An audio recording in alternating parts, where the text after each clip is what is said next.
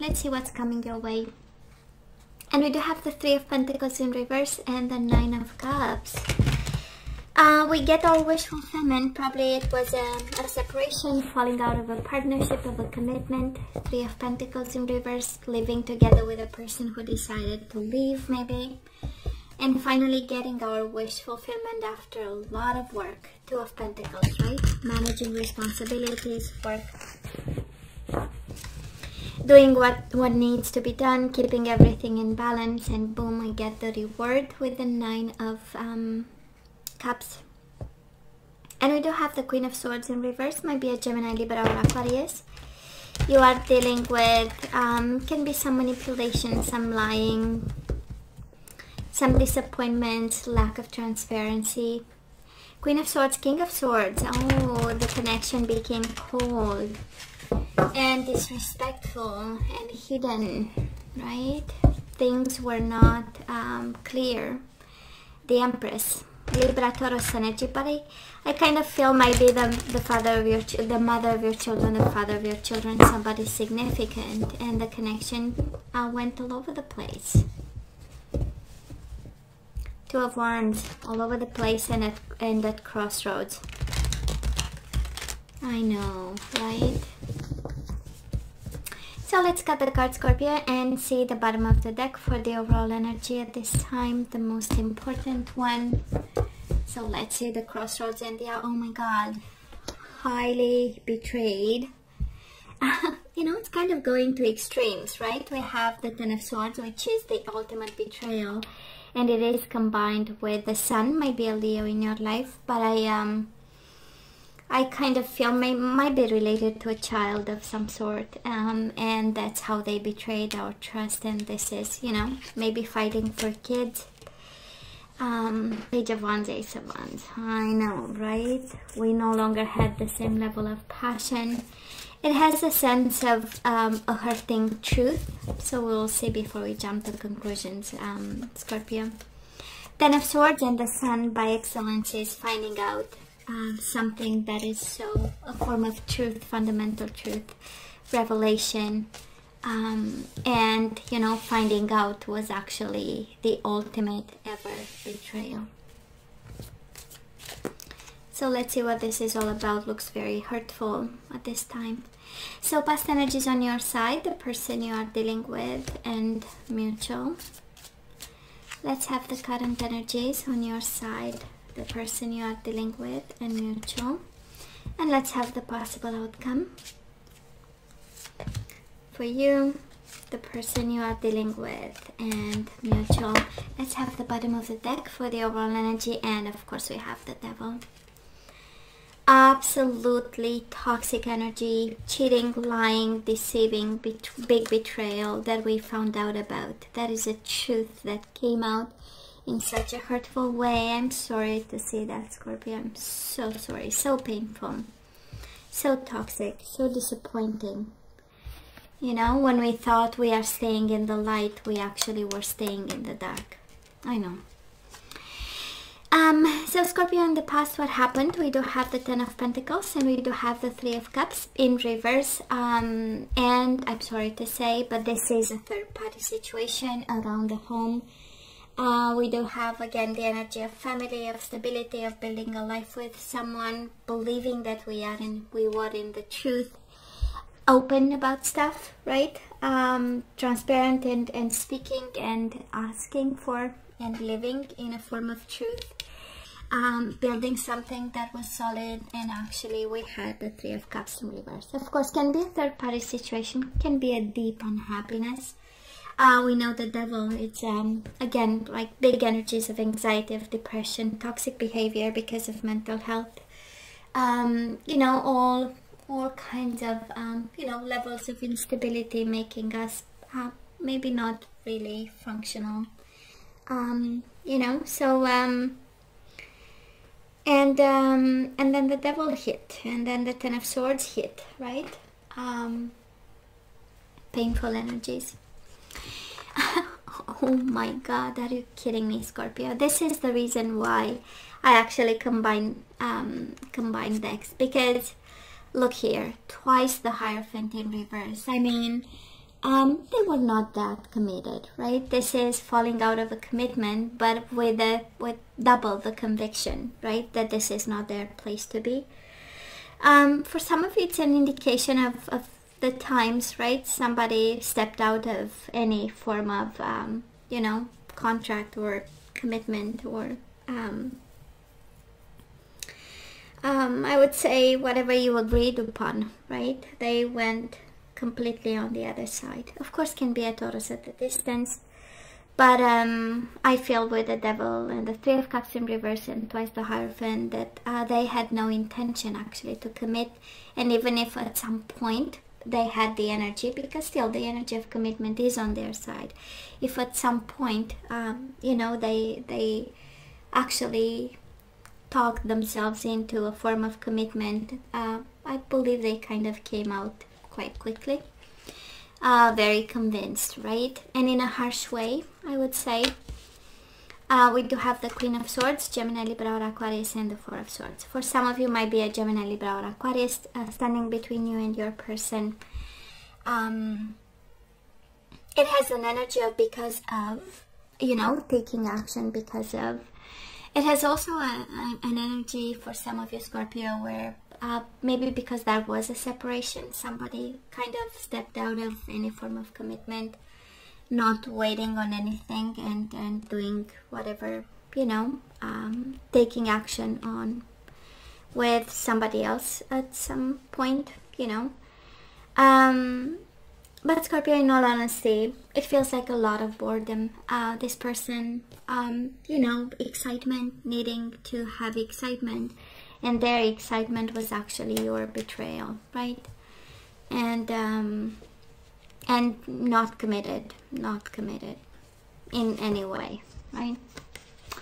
So where are we right now? We do have the Five of Pentacles in reverse and the Knight of Pentacles. You probably feel like compromising over here. I don't feel this is another person. I do feel that this is your energy approaching them slowly, right? And I don't know if this is an in and out. Of course, by the Hierophant in reverse, it's at least twice we had a reconciliation here. Taking action and doing what's right at this point, but then going back to toxicity and betrayal and harsh words and jealousy and possessiveness, and I feel that you are willing to compromise again. It has this energy of approaching slowly, having an offer in your hands and saying maybe we can you know, save. Five of Pentacles is rejection, is somebody walking away. So maybe we are more in this energy of, well, if I'm strategic enough, if I'm calm enough, if I'm friendly enough, maybe, you know, we can solve an issue over there. So Scorpio, this person of yours, they do have the Ten of Pentacles, and it's interesting, it's in reverse with the Seven of Pentacles in reverse.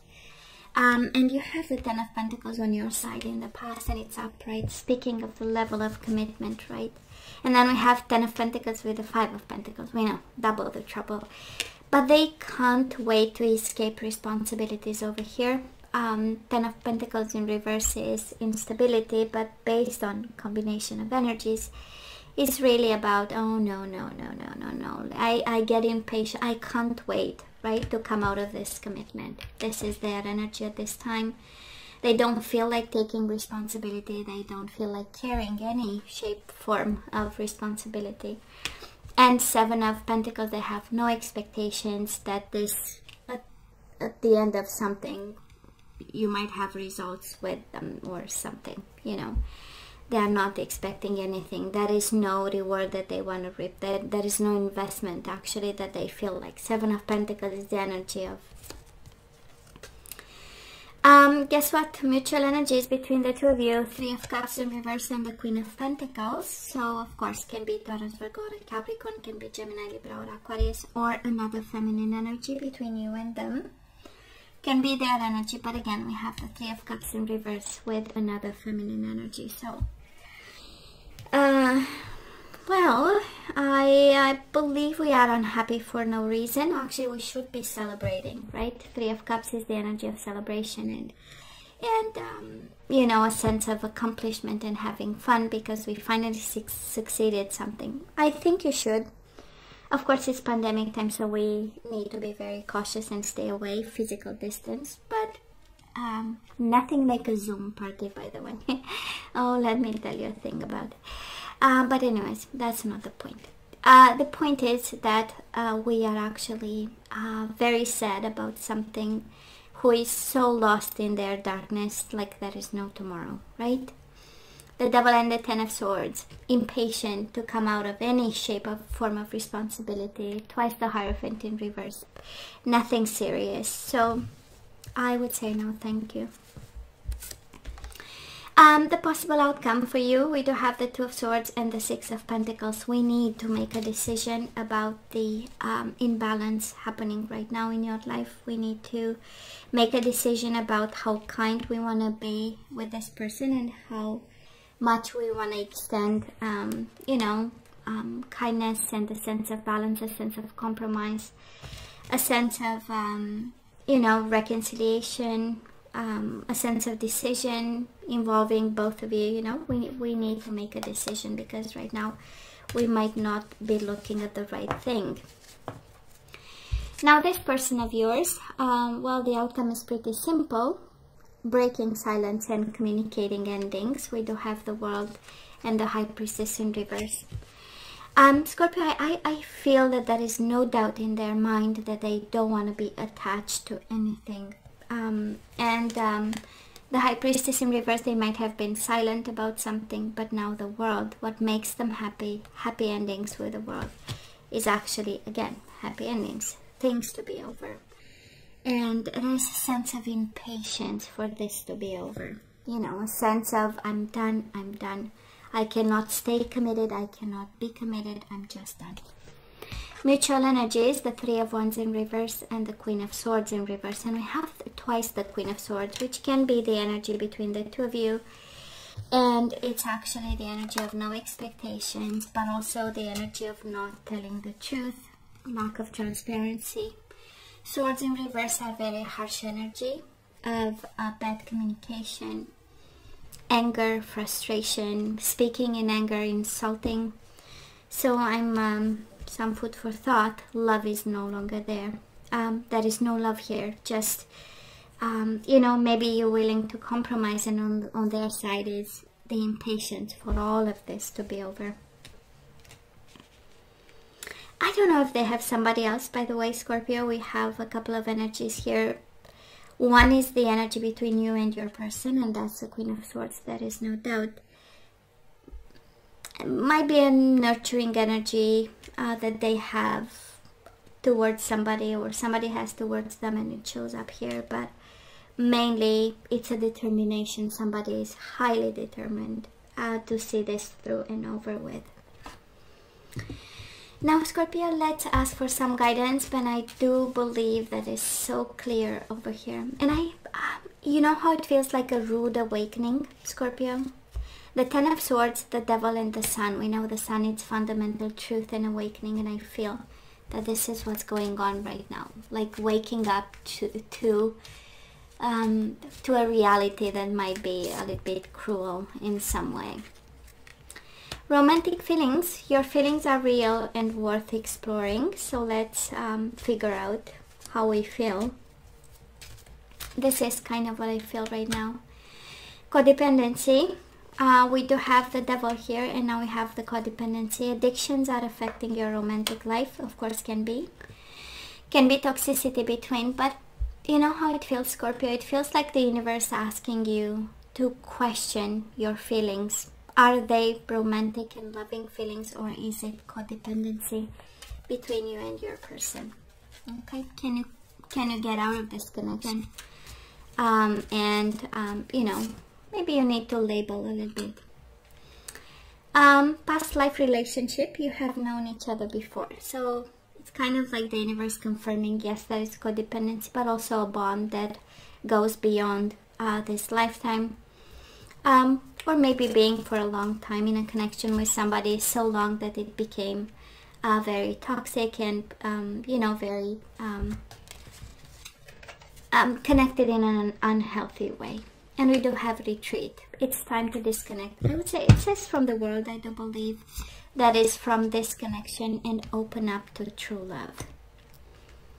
Right? This is the romance of a lifetime, but I don't feel this is announcing it, but it's more about romantic feelings, true love, and codependency, past life, and retreat.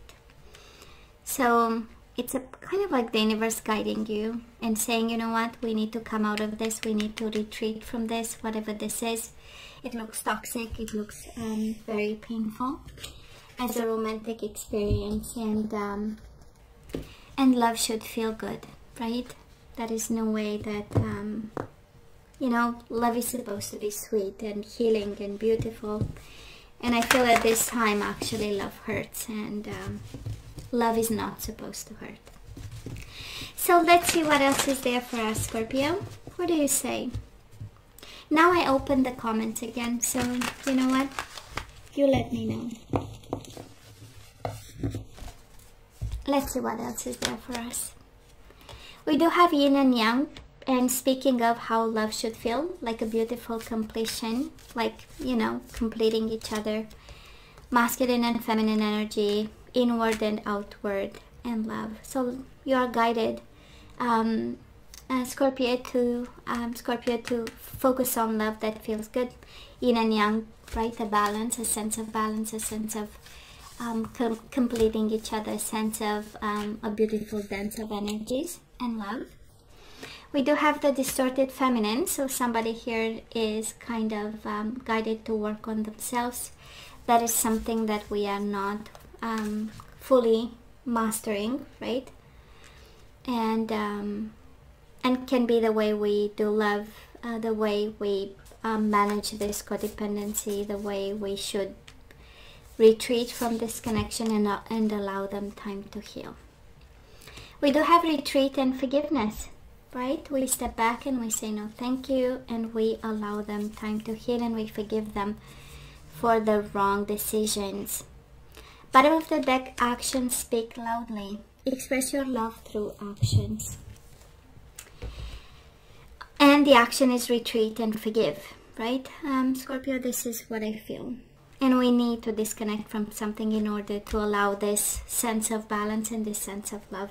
And that's okay. We can disconnect and still have love for this person. We should actually continue to love them, but in a different way, in a more spiritual way. Now let's look into the energies we need to put back into the flow at this time. We're going to have some general guidance, and then we say goodbye till the next time.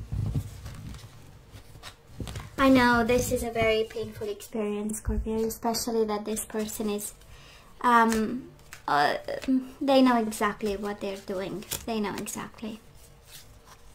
Guess what? This is also your energy, but we have death. I am learning that endings are merely beginnings. And it's interesting, it goes with romantic feelings, yin and yang, and death. So we need to put something to bed in order to create space for something new. We do have love, action, and friendship. Maybe you have a friend and the universe is kind of guiding you towards them. So I understand that a friend is in my life for a reason. There is a purpose and there is a meaning to it. And it involves a friend. We do have discipline, and it goes with past life relationship, the distorted feminine, and discipline. I can accomplish what I set my mind to. So somebody here is guided to bring back some discipline into the flow, right?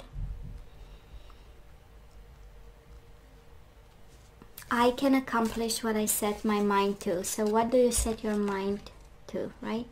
Or on? Surrender to wonder and awe. You forgot to have fun, Scorpio. So open to the magic of every moment and sense the awe and wonder in all of life. This attitude will keep you connected to the ecstasy of flow. Wow, you forgot to have fun. And it's interesting, right? It's a balance between discipline and fun. I mean, you have two completely opposite energies, right? But that's what brings you to the center. And we do have divine order. I know this is about divine order. Do what you feel is right, Scorpio. An important lesson is unfolding. Is Lady Portia.